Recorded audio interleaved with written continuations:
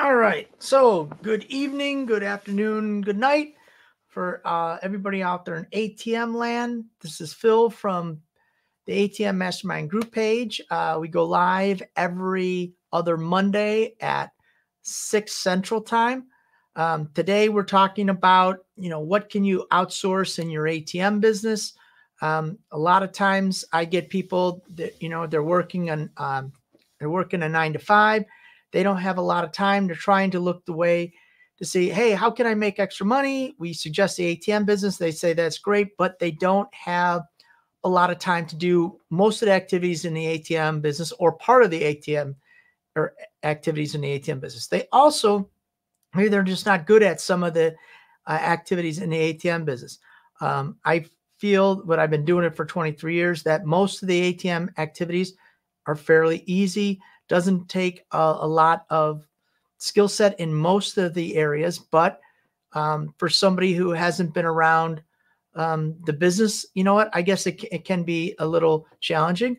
So we want to talk about today about what can I outsource? Hey, Phil, I love what you're talking about the ATM business. There's certain things that I'm challenged with about it. And, how do I overcome those challenges? So that's what we're going to talk about today.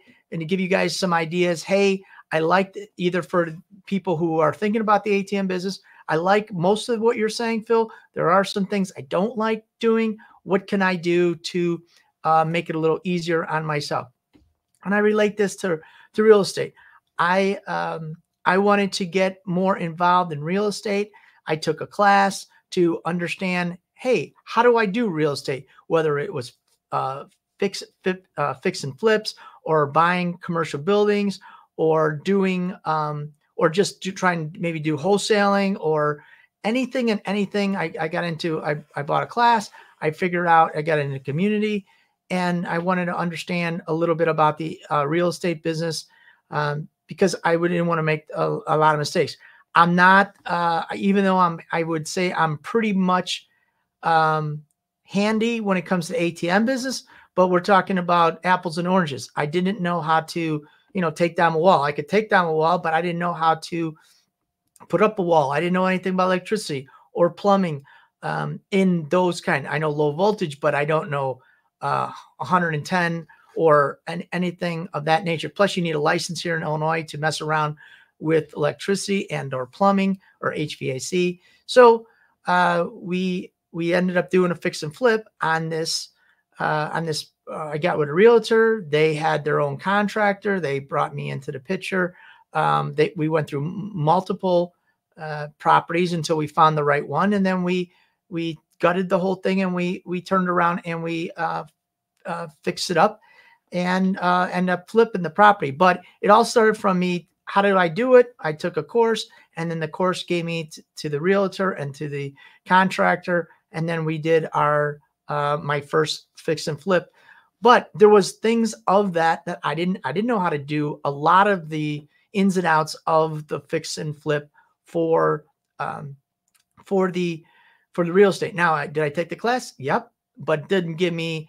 I didn't know a lot of stuff. So during the course, I learned not only taking class, what the right numbers were, the right deal, what am I looking for, what am I not, how I don't want to get in trouble, and then I relied on my coach or the realtor, and then the coach of who was teaching the class, how to do this, how to avoid mistakes, and what's my strengths and what was my weakness. My strength was I had a checkbook. That was my biggest strength, and I could write a check. That was the number one thing I could do. Everything else I was learning as I was going, but I wanted to relate that whole experience because I know a lot of times what you guys are out there, you're facing with, okay, I liked it. I like what you're saying, Phil, about the ATM business. Same with me with real estate. I liked the fact that I was going to buy a piece of property. It needed to be renovated. I liked the fact that I was kind of helping out the community I was doing it in Chicago. And I liked the fact that we were taking an old building that wasn't inhabitable, putting it back together and providing a nice place for somebody to live. I liked that. So I was helping out the community.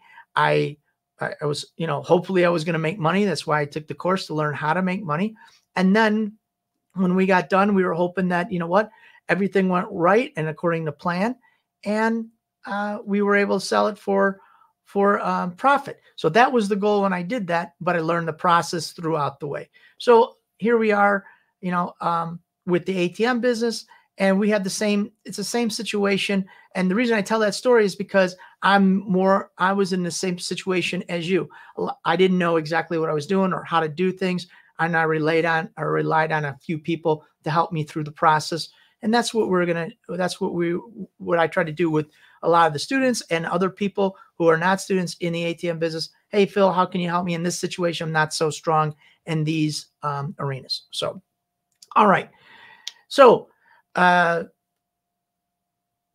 here's what we're going to talk about. One of the things in the ATM business is the number one way that you can be in the ATM business and be successful is you have to continually find new locations.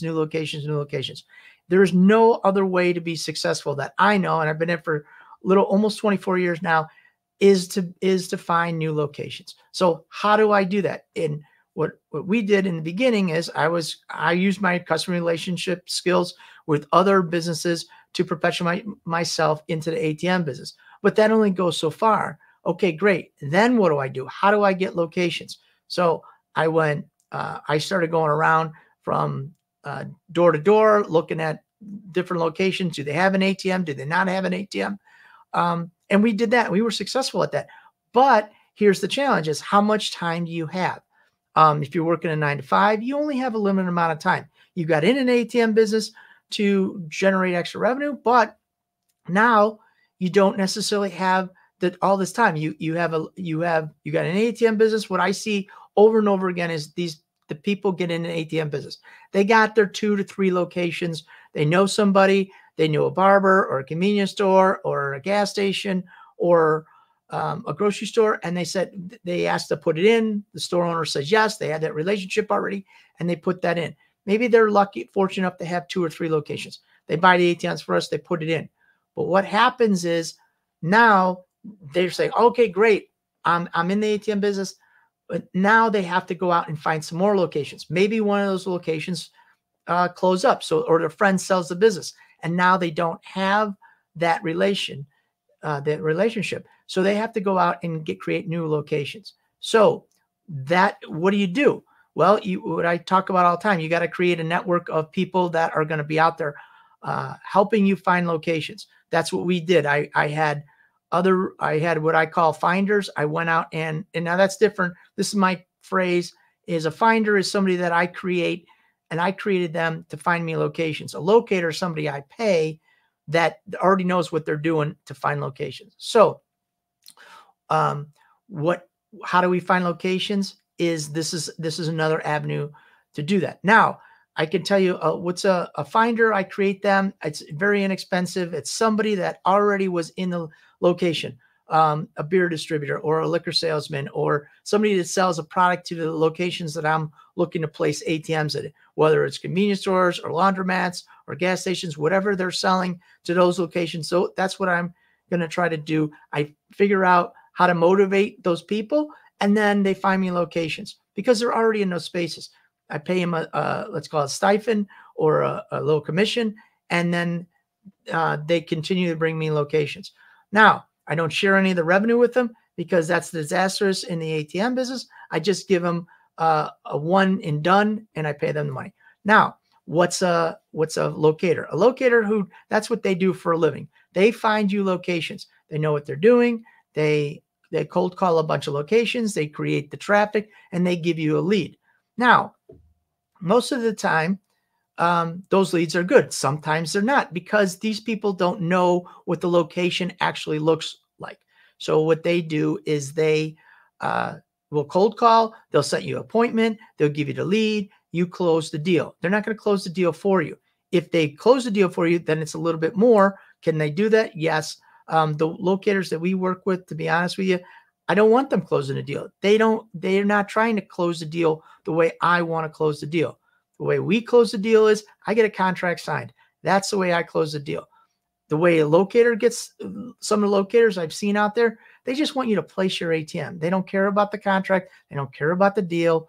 They don't care if you make money or you don't. All they care about is placing your ATM into that location. So You got to be careful of that. And the other thing is, you get a locator. What you want to do is you want to make sure that, and I tell you guys this all the time, make sure that the location is, um, you don't pay the guy for the location lead and not to secure your ATM. What does that mean?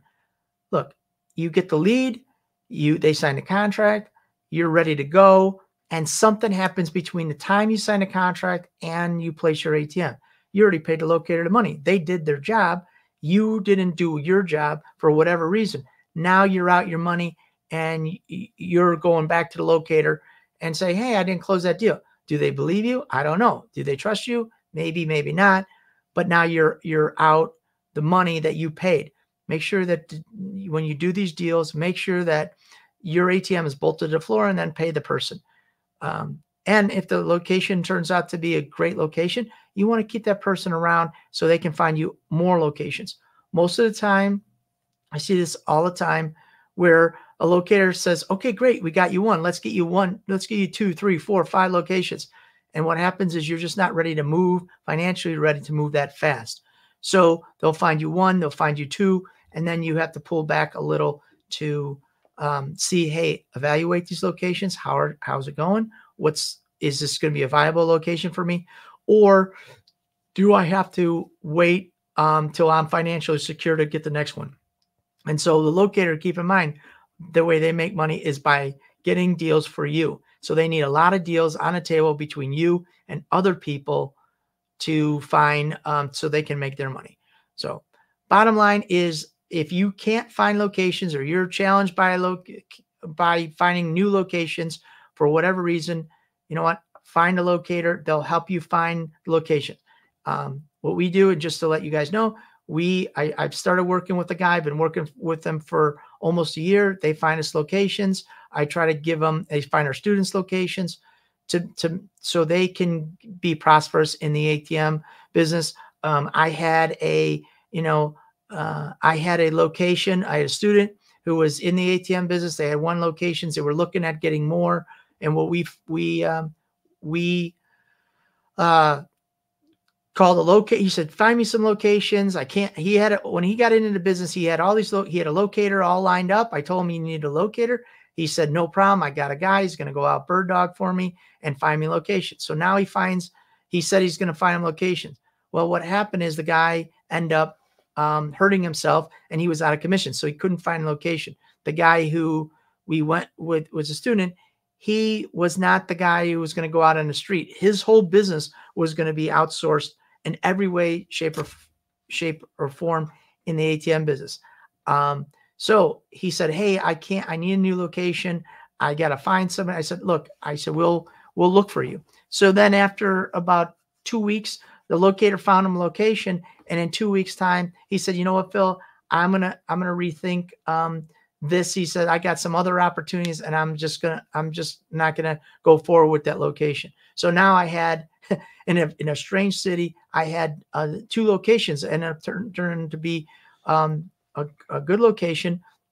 But now the locator find me a location. So what did I do? I contacted a guy that I knew that was in that city. And I said, you know what, would you be interested in vaulting for me? And he said, sure, I'll help you out. So it worked out good. We got the location, paid the locator. The guy that I know, he said that he would vault the location for me.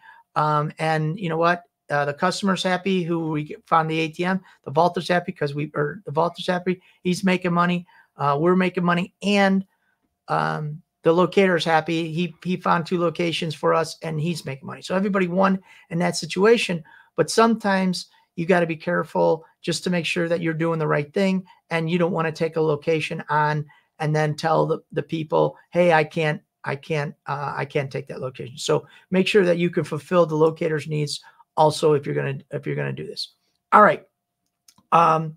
Second thing I want to talk about is, and then Phil, you could say, hey, how much of, here's a question I get asked, Phil, what should I pay for a locator? That's going to be on it's going to be on a per location deal. And it's going to be on what type of location.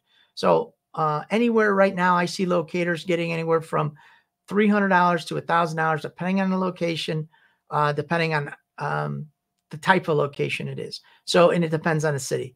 So just keep in mind that's what a locator is going to cost you. Now you might say, well, geez, that's, you know what, that's a lot of money. It is a lot of money, but then you got to think, how much is your time worth? Is your time worth going out and talking to every store owner and only to get, hey, I already have an ATM, or do you have somebody doing that and now you're basically getting really warm leads, is what I would say, is because now you're going to go there. They already know that you're here to put an ATM in there. All you have to do is do your little selling right there and say, hey, our guy called and you had some information you were looking at maybe placing an ATM in your business, and then go through your sales process from there. All right. So that is what we call the locator or the finders. Second thing we want to talk about is installation. All right. So installation is in my opinion, it's very simple. I would say probably 85% of the businesses have cement floor. You're talking about a hammer drill, 4 anchors, and away you go. You're good. Most of the ATMs, or most of the people in the ATM business, will do a wireless connection. So so they put a cellular signal in an ATM. When they had that cell signal in the ATM, they don't have to connect it to the internet. I know some guys, they hardwired it to the location. Other guys use cellular device. So either one, there is another option, a wireless option that connects to the store's internet. I'm not a big fan of that, just for the simple fact that if the store owner changes the internet, you might not know why your ATM isn't connecting, and it's because they changed their internet. And sometimes things interfere with those wireless signals between, it's like a point to point. So I'm not a big fan of it. I know some guys do use it and they're happy with it. It was not something that I would do. Too many variables, especially when you're starting out in an ATM business. That is for a seasoned veteran. For somebody who's starting out, it creates a nightmare because they don't know if their ATM isn't working because of the signal of the wireless or something else. So they don't know. This way we eliminated all those challenges. All right. So now you go to install. Basically, all you're doing when you do your installation is you're bolting it to the floor. Some people, the reason they would outsource this is because they don't have a way to get their ATM from point A to point B. So let's say if you bought an ATM from us, we're going to ship it directly to the location, or we're going to ship it directly to you. And then from there, what you'll do is you'll take it to the location. Some people that we contact that are students of ours or partners with ours, they don't have trucks.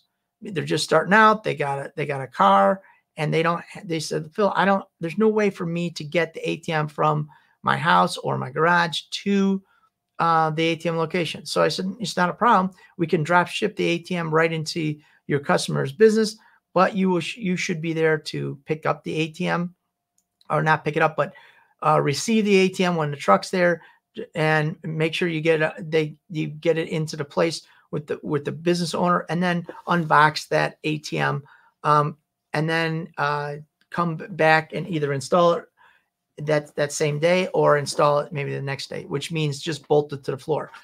When we ship an ATM to you, it is pretty much plug and play.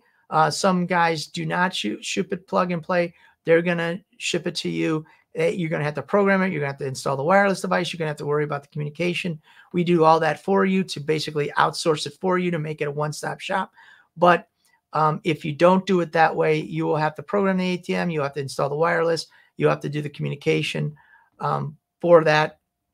And then you have to bolt it down. So there are companies that will do it. We can use a third party to facilitate for you. It's usually about, depending on where you are from a major city, it's usually going rates anywhere from $300 to $500, depending on where you're at in the country and how far you are from a hub to do that process. But just to keep in mind, you can have it outsourced, but that's about what the going rate for them to bolt it down and program it. And it doesn't really matter if they just bolt it down, or they or they bolt it down and program it. You would think it's more, but in reality, they're just billing for the time it takes to get from the hub to you, and they bill it on a per call basis. So you're really not saving anything, but it can be done. So if you don't want to bolt it down, then you can do that. My suggestion is not to hire a professional company to bolt it down, but maybe to hire a handyman to bolt it down. That usually works pretty good. Handyman probably run you about anywhere from 50 to 150 bucks just to bolt it down. You can watch them do it once, and then you could do it yourself. Or you hire them every time. You say, hey, I'm going to get this ATM. Let's do it that way. So you hire your own, let's call it handyman, or your own service that will install the ATM. It's similar to, when I was building, when we were doing the house, I got different prices. Okay. The contractor said, this is my guy for the electrician. This is my guy for the painter. This is my guy. I'm like, okay, well, let's get prices on this. And I'm just not going to go with anybody. He's like, well, that's my guy and I trust him. I said, that's great. But here's what I want to do. Tell your guy to give me a price. I want to know what the price is to slap the paint on the wall. A lot of times, and this is my story for real estate, I was doing, we were building our own house, and I got a price for the painters to come in. And it was, back in the day, it was like $3,000 to come in and paint what I thought was my house. Okay. So they gave me a price of $3,000. And then I said, okay, you guys are great. I'm going to go with you.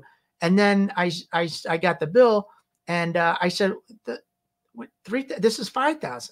Oh yeah, it's $3,000 for the paint and $2,000 for us to put it on. I'm like, well, everybody else was $5,000, or it was $4,000, and I got bamboozled on that deal because I didn't know that it was. I know this sounds silly. I thought the $3,000 was to paint the house. No, that's just to buy the paint. Then we got labor to put the paint on the house. All right, so another lesson learned when you get into construction. So when you're doing ATM business, you know what? If you're going to get a handyman to help you, and you don't know how to use a hammer drill or drill into cement, it's not really that hard, to be honest with you. But you watch a guy do it once, or somebody do it, you'll either make a decision. Do I want to hire this guy, or do I want to do it myself? And how much is it worth? So let's say you hired a guy, he does it. Now you know, okay, you got to buy the sleeves, you got to buy the anchors, or he buys them. You give him the money, and then he drills the floor. The whole process should probably only take about 25 minutes to really do 4 holes and bolt it down. But so you know what you're paying for. All right. And then we're going to talk about vault cash servicing and vault cash and servicing. Okay, Phil, what's that? That's where, hey, you own your own ATM, but you have somebody else put their money into your ATM, and you give them a piece of the surcharge. So let's say you're on a $3 surcharge. You're going to charge that to the customer. Let's say you give it 50 cents to the location owner. So now you got $2.50 to work with. Well, a vault cash company usually right now is running, depending on transaction volume and where they're at, anywhere from 75 cents to $1.25 is what the going rate is for a guy to do that. In the situations that we did, I used to vault cash for operators. It depends. We were doing a lot of transactions for an operator.